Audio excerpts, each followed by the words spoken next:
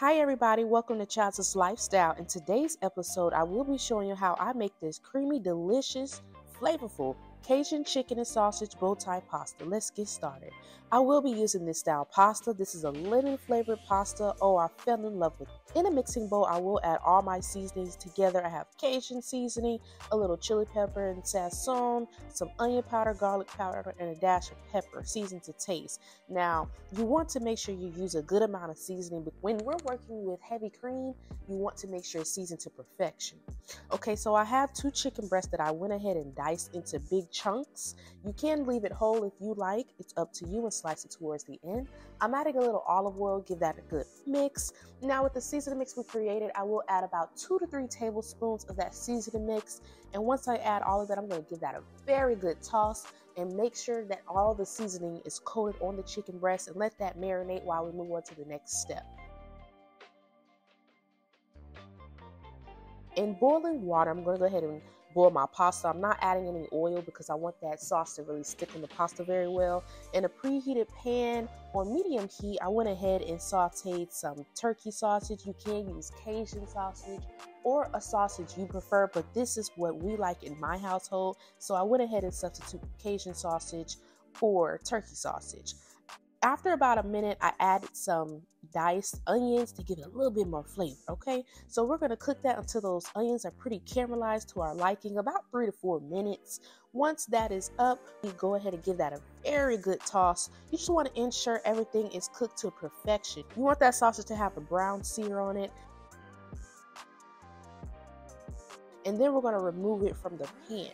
Now, in a preheated pan, I'm going to go ahead and sear my chicken. You can see I switched pans.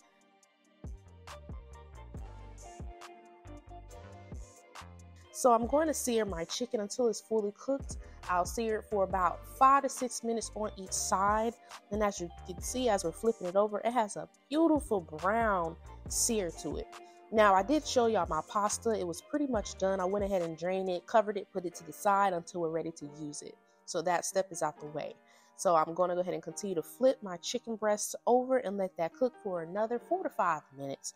Like I said, people, until it's fully cooked. So my heat is on like a medium heat. Once the chicken breasts are cooked to perfection, go ahead and remove that from the pan. Now you want to keep a little bit of that oil in the pan just to give that sauce some flavor. I went ahead and added my heavy cream to that skillet while it was still hot. And we're going to add those remaining seasonings to the sauce. Now, sometimes you can add spinach, you can add different vegetables like asparagus, bell peppers, anything you really want to spice up your pasta. But since we're going with that classic Cajun bow tie pasta, I just added a little parsley towards the end.